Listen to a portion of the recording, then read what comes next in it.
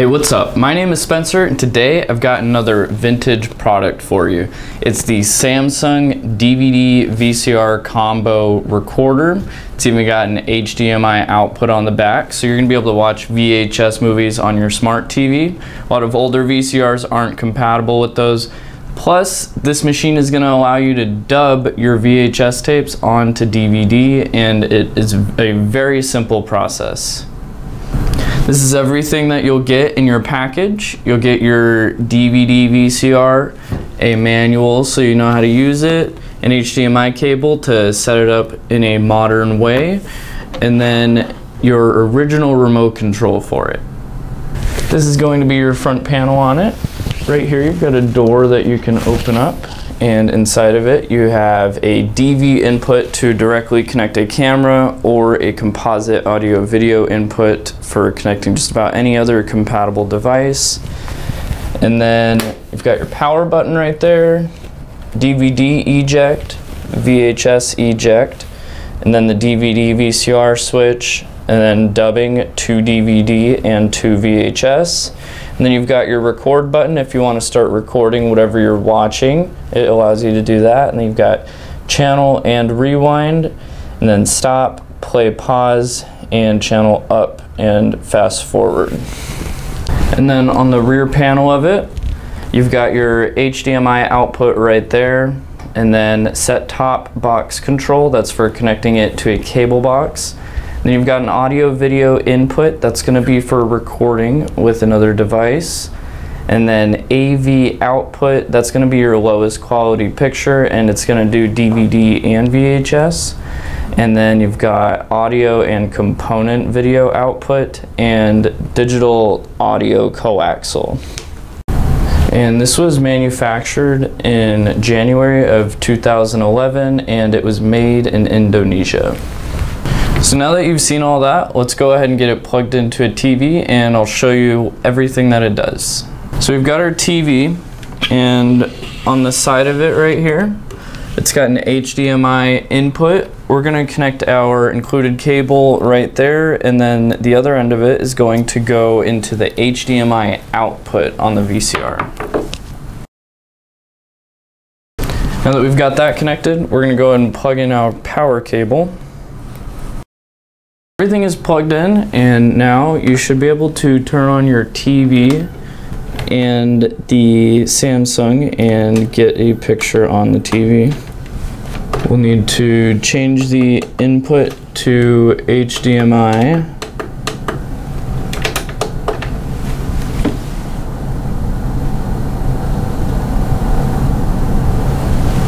And then now we've got a picture right there. So I've got a DVD right here to show you the DVD playback, because this can be used as a normal player or it can be used as a recorder. As you can see right here, we've got the DVD playing back, and then I'm also going to put in a VHS tape and rewind it. Now that the tape is rewound, I'm going to show you the very cool thing that this device does. It's going to be recording VHS onto DVD, and it's really easy. So the tape's rewound. We're now going to put in a recordable disc in the DVD tray. So this machine is going to be awesome because it's compatible with just about every single disc format that there is, because you're going to have to choose from plus and minus, R, RW, and RAM discs. I've got a Sony DVD plus R right here, but just about any DVD should work on it. But you got to also look out, because some of the discs can be expired, and if they are, they're not going to work with your machine. So let's go ahead and put that one in. Once the disc is loaded, you can take the remote control and push the to DVD button at the very bottom. And then now it's gonna rewind the tape a few seconds, and then it's gonna hit play and then start recording onto the disc.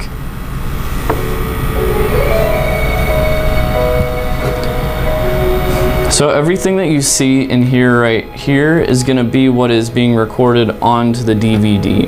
The recording will stop when you either push the stop button on the remote or when the disc is full. And I'll go over in a moment how you know when the disc is full and how to adjust the settings on it.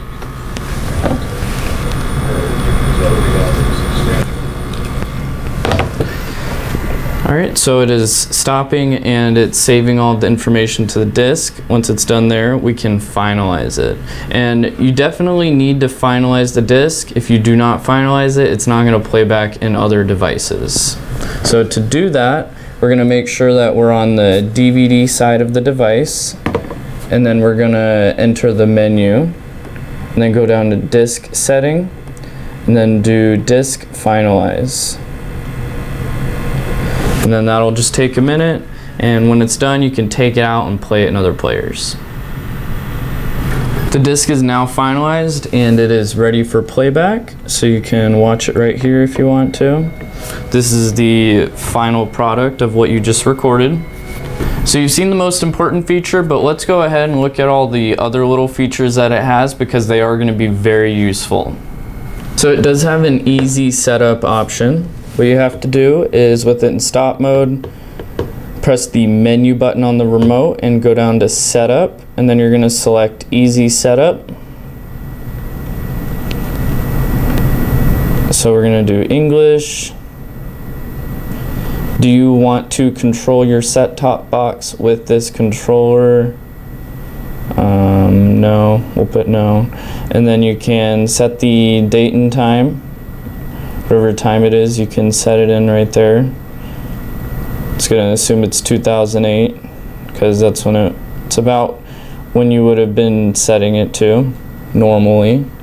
Select your screen type. I set it to whichever one is appropriate for your TV.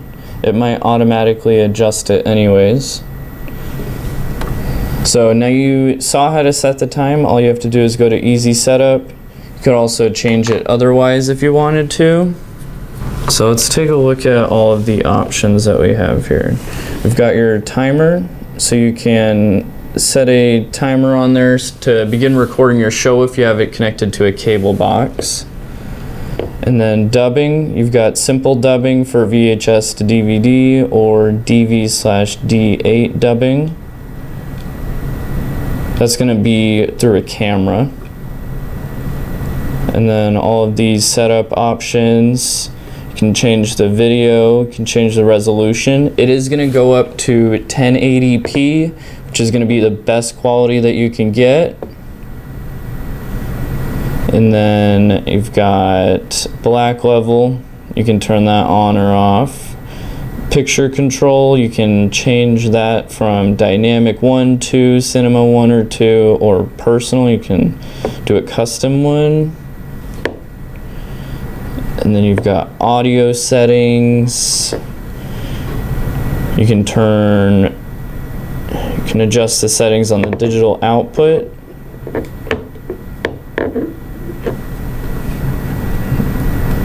You can change the audio for the HDMI, surround sound, you can turn that on or off. And this does also have parental settings, so let's take a look at what that means. We're going to push the menu button, go down to setup, and then select options, and then select parental. So right here you can create a password. So we'll go ahead and just do 0000. And then you can adjust the rating level right here. So you can set it to level anywhere from level 1 to level 8 depending on what you want to block. So if you want it for just kids movies, you'll set it to level 1. Adult movies, you would set it to level 8, or you can just have it off. If ever you forget your password, you can always reset it, and to do that you need to remove the disc and press and hold the channel up and down button on the front panel for 10 seconds or more. the tray opens and the password reverts to factory settings. Another really cool feature that this has is it's called STB pass-through. What that allows is for you to have your cable box connected to this, and you can still watch cable TV without needing this to be on, because it will pass the signal through to your TV, and that way you can only have one of the devices on and you don't need to put this one to work just to watch your TV. And it looks like for the DVD function, you're gonna have the option of slow motion play, which is gonna be great for editing or just reviewing recordings if you wanted to. And for the tape function, you've got frame advance, which allows you to play frame by pushing the pause button. And then it's also got FPS or review. And what that means is if you want to do picture search, you can set it to advance the tape forward or backward 2, 3, 5, or 7 times the normal search speed. So you can get very specific with how fast you want it to go. And then the recordable discs that you can use for this machine are going to include pretty much all of the formats: DVD RAM, -RW, -R, +R, and +RW. And then it does have a bunch of different record modes. You've got HQ or high quality mode, which is going to fit approximately 1 hour of recording onto it. And then you've got HSP, which is going to fit an hour and a half about. And then SP will do 2 hours, LSP will be 2.5 hours, ESP will be 3 hours, LP will be 4 hours, EP will be 6 hours, and SLP will be 8 hours. And that is going to be on a standard 4.7 gigabyte recordable disc. So that was pretty much all of the basics from the manual. This device is really awesome and easy to use. It's going to be definitely one of the best DVD VCRs that you can get. It's got all of the options that you need. It's even got extra options that you may or may not use. You can connect it to your cable television to use it for further purposes than just VHS to DVD conversion, or you can play back your old VHS movies with it. But if you're looking to order one of these, make sure you get it from us. And you can either call to order or you can order online. Thanks for watching. If you found this video useful, please leave a like and subscribe.